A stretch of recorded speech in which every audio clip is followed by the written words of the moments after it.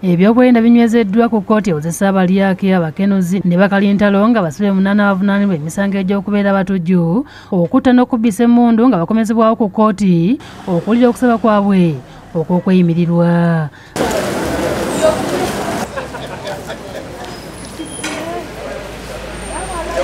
Abasibe bano basimbiddwa mu maaso g'omulamuzi Mugambe ng'oludda oluwaabirwa lukulembeddwamu Ladislas Lwakafuuzi ne Anthony Wameri nga yo gavumenti ekiikiriddwa lino Anguzu.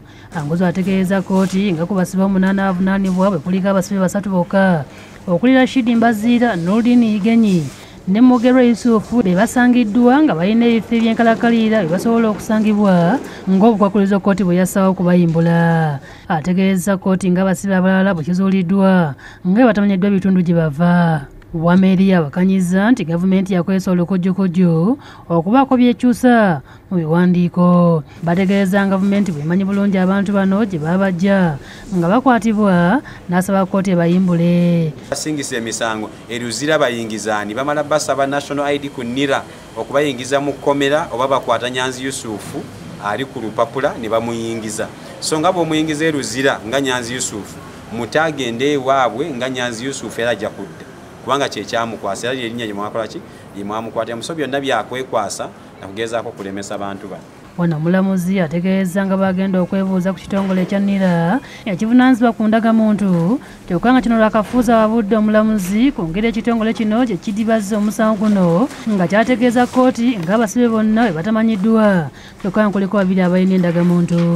Omulamuzi yawadde olwasatu ogw'omusanvu lwanawo ensala ye kusaba kw'okweyimirirwa okw'abasibe bano kwe bassaayo nga Wameri bw'alambulula. Betegereza okuwakanya kwa gavumenti bwe tukomawo nga 3 ogw'omusanvu tulabe oba gavumenti byereyizinze byeyogeddeko bisaanidde bwe biba tebisaanidde bano abantu bajja kusayininga empapula ez'okufuluma kubanga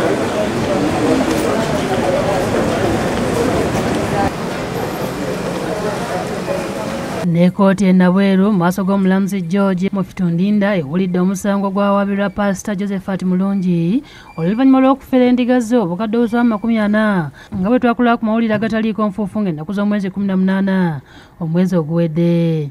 Millions za 27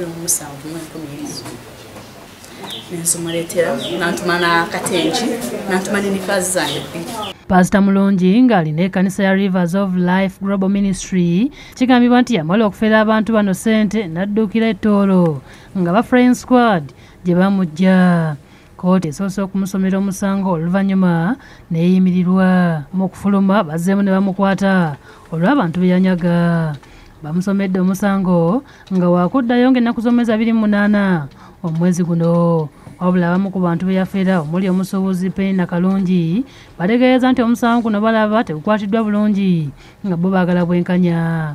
Tensanyusiza bulungi olw'ensonga nti tubadde twagala bwenkanyi kubanga abantu bangi pasito bwe bazze ng'afera netulowooza nti bwetunanga tumutuusiza mu kkooti ssente ze Eyafera zonna ajja zisasula. Ddamba Taddeo ne Ronald Kakooza be bakusakidde eggulire lino ku Bukedde TV.